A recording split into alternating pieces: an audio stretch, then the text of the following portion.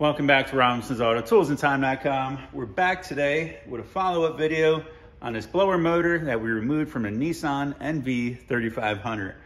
We had a request from a good viewer of mine to pop it open and see if we could see anything that's obvious that potentially caused this one to fail. I'm going to start by removing these 4 Phillips head screws. All right, let's see if this will just pop off. All right, well, I see there's a stink bug. Maybe he's shorting it out. I doubt that. But what I did notice right away when I popped the lid off is it appears to be some kind of slag from the solder joint. I'll get rid of this guy. Woo! Did you see that? That capacitor there is charged up. We just discharged it. What I'm seeing here is a failed solder joint.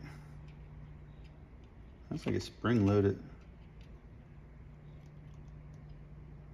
So as soon as that thing heated up, let's see if I could. All right. Looks like we have our aluminum fins down here. It probably get cooled off by the blower. These appear to be spot welded on. I can't remove the control board with them in place.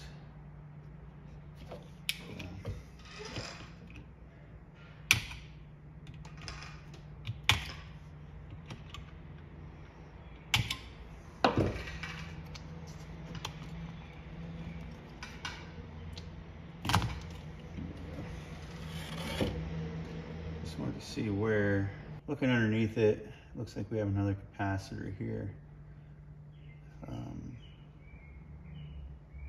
Not seeing anything like standing out at me as far as something burned off the board, like we have this bad solder joint here. I wonder if this is always like ready to pop off as soon as it overheats, or if that's just the nature of the way it was assembled. I wonder if I take and clean up that solder joint. Just gonna clean it up pretty good. Some of this did melt over, so I'll just heat it up and pull it back up where it belongs.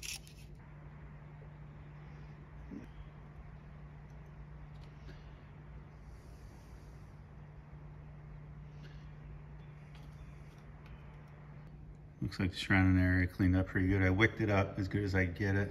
And I'm not expecting this to be 100% fix or anything like that, so something definitely caused it to fail in the way it did.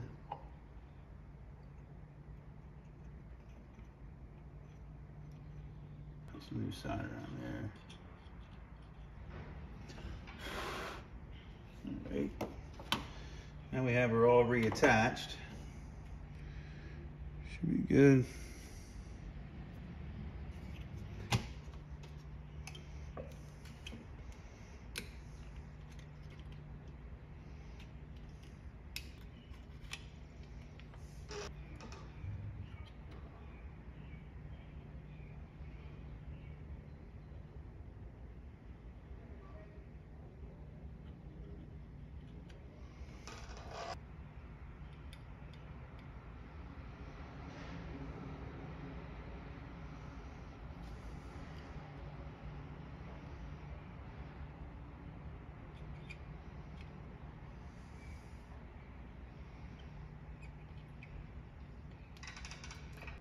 Just in case we couldn't see, all 3 of these are soldered back together in addition to that guy there. Now I'm gonna hook up a power supply. All right, so what side's ground? So what I'm gonna do is look at this capacitor here. This is the ground side of it. I'm pretty sure. Okay, so this is the ground side. So we're gonna hook that up to ground. Let's power this bad boy on. This is a power supply. I gotta set the 12 volts already. So I don't want this taking off on me right away, just in case it's shorted out.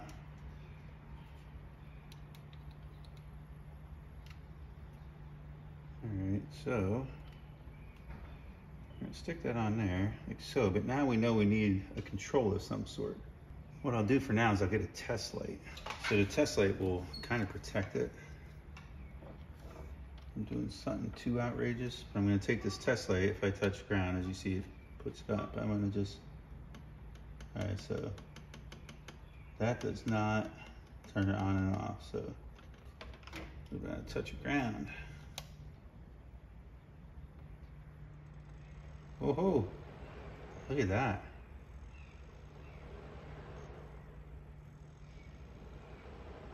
Interesting. So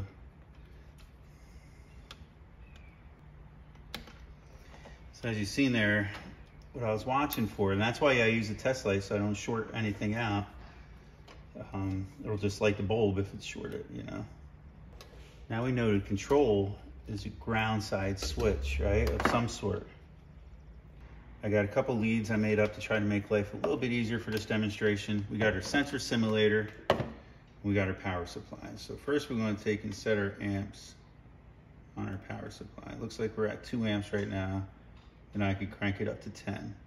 I believe this is on a 20 amp circuit, so if I'm not mistaken, maybe a 30. We're gonna hook up our sensor simulator. I'm gonna be simulating a ground, so I'm gonna hook this up to ground.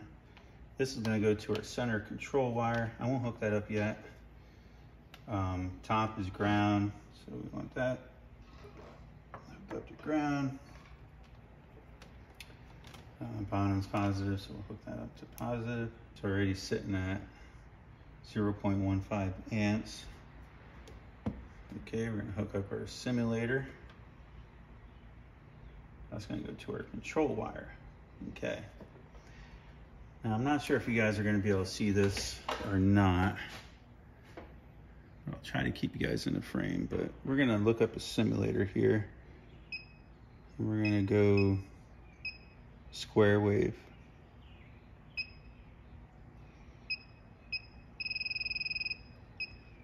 Oh, we got movement. All right, so I'm gonna add to this.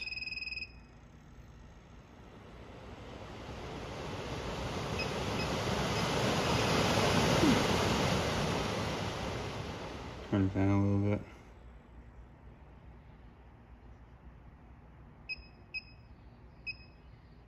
I want to see at what point. All right.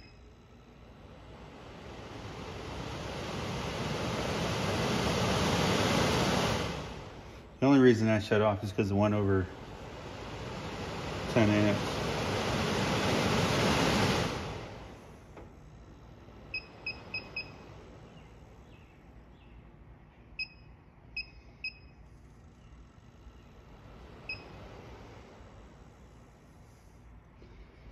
So it seems like somewhere between 152 hertz. As soon as I go to 153,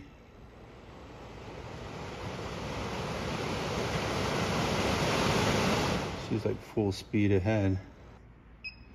What if I go wide open?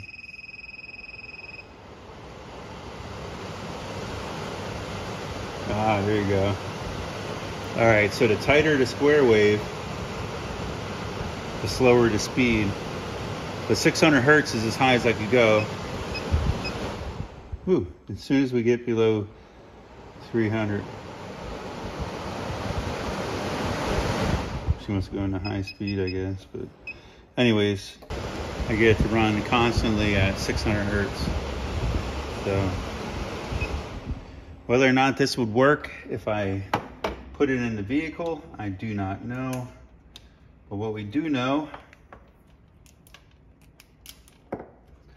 that we found a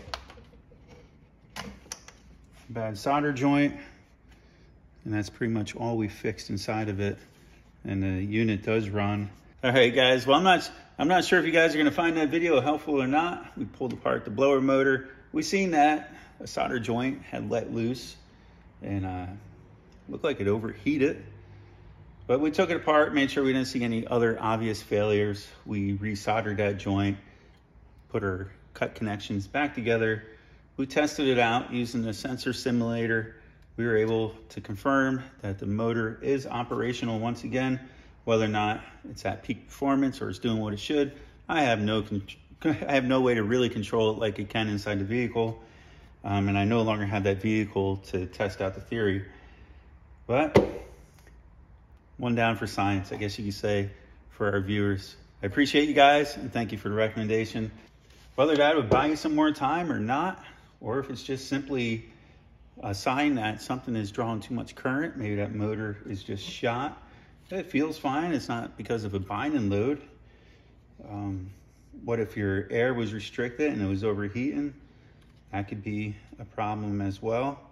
I hope you enjoyed. If you liked this video, give it a thumbs up. Subscribe if you haven't done so already to be notified of future videos. Until next time, stay tuned.